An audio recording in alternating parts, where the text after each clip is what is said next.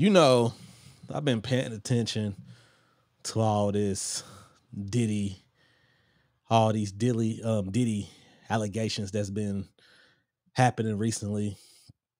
Diddy, Puff Daddy, Brother Love, P Diddy, whatever you decide to call him. And it's a pretty interesting topic going on, and the question that everybody asking is, did he do it? I guess it's a play on words. And the only thing that I can really think of after seeing everything that's going on is, who did Diddy piss off? I feel like whenever things like this start coming out and coming out at this level, I feel like they made the wrong person mad. A lot of people feel like once he sued that big liquor company, that's when everything really start hitting the fan. Now, we've been hearing allegations about Diddy for as long as we can remember. Like, if it wasn't one thing, it was another. But that's all that it was allegations. And then Cassie put the lawsuit on him, and that lawsuit was settled very, very quickly. Although they are saying that it wasn't Diddy himself who settled that lawsuit, it was his companies that settled that lawsuit. The interesting thing about it is, did he do it? All this stuff is happening with Diddy, and whether if you believe the allegations or you don't believe the allegations, something's going on, to the point where even his son Christian, is now being charged with SA. So it says Diddy Combs and his 26-year-old son Christian King Combs are named as defendants in a new lawsuit that alleges the music mogul's son, SA, a woman on a yacht in December 22nd. It says Christian is accused of assault, battery, SA, an intentional infliction of emotional distress, according to the complaint filed on April 4th. Entertained by Rolling Stone. It says Sean Combs is named in the lawsuit since he chartered the luxury yacht where the assault was said to occur. So they basically said, listen, your son assaulted me, and since this was your yacht, I'm gonna add you to this lawsuit as well.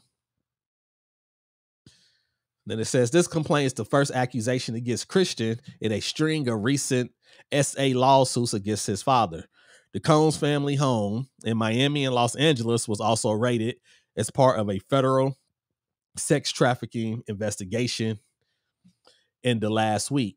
Sean Combs vehemently denying these allegations in statements issued by his attorney.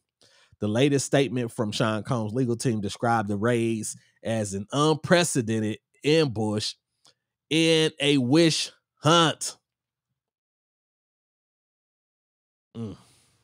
Something's going on. Whether if, like I said, whether if this is true or if it's just allegations or whatever the case, I'm sure we will find out as this continues to go on. But something's going on. It says the complaint describes an altercation between Christian and 25-year-old Grace McCurry, the only on-duty steward on the yacht. She claimed she was forced to perform oral on Christian after she felt pressured and was forcibly fed a pair of tequila shots. Christian allegedly prevented her from leaving, and she said she quickly suspected the tequila was spiked. So she said, not only was I, assaulted, they spiked my drink. And then it says that Grace further claims that while Kristen groped and kissed her, Rodney Little Rod Jones, a music producer who also got a lawsuit against Diddy, who filed a separate sex trafficking lawsuit against Sean Combs in February, was recording the standoff. The lawsuit also includes color photos showing the bruises she acquired from Christian during the altercation. She also says she freed herself from Combs' grip when her colleague on board was purposeful looking for her since she had been missing for a long time. She recalls complaining to the ship captain, but says the incident was not investigated. She believes that it's because Sean Combs paid the captain to keep everything under wraps. While working on the yacht for Combs, Grace also claimed Combs accused drug mule Brendan Paul. See everything going on in this. You got SA, you got assaults, you got kidnapping, you got drug mules, you got orgies, parties, drugs, just everything going on with this case. It says Brendan Paul once told her he had been forced to watch Combs have sex with multiple women. Paul is the only person who was arrested during the raids of the Combs family homes. He was charged with possession of cocaine and marijuana. Christian and his older brother, Justin Combs, was also detained during the raid on their dad's Los Angeles property, but they was later released. Wow. So this seems like see, this is the interesting thing, right? He got raided by Homeland Security. Now he hasn't been arrested yet.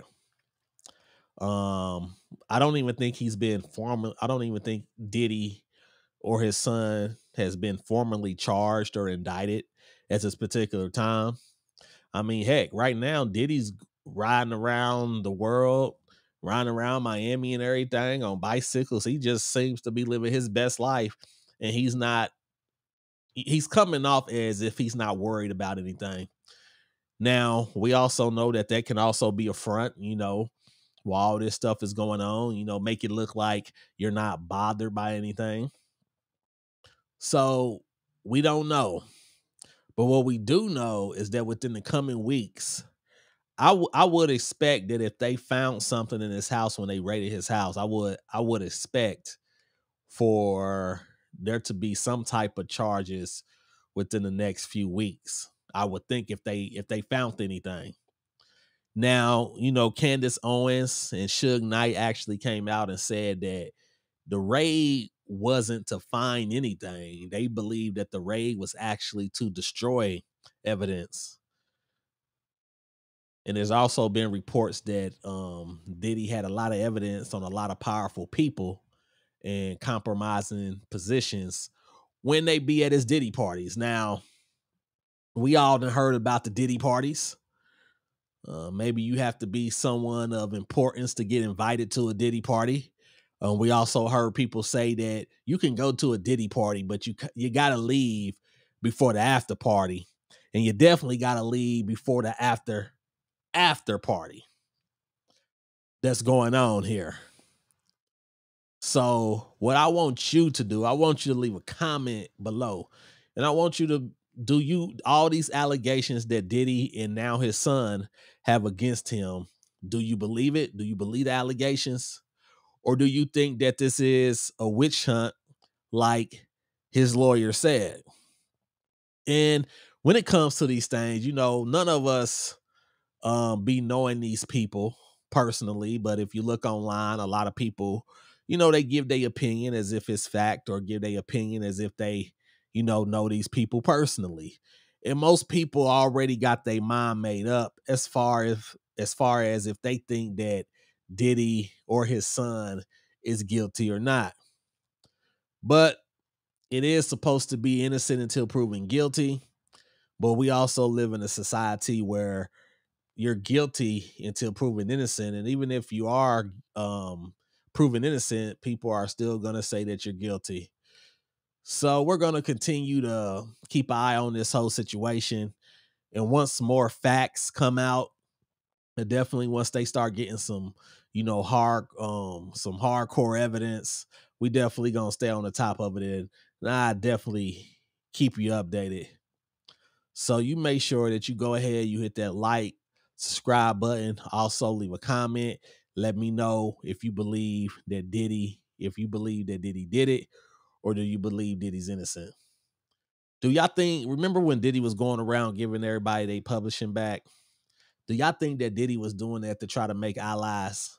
You think he was doing that because maybe he knew all this stuff was about to go down and maybe he needed people to say some good things about him? I don't know. All I know is no matter what's going on in life, the facts remains the same. There's no game but tie game. Y'all take care.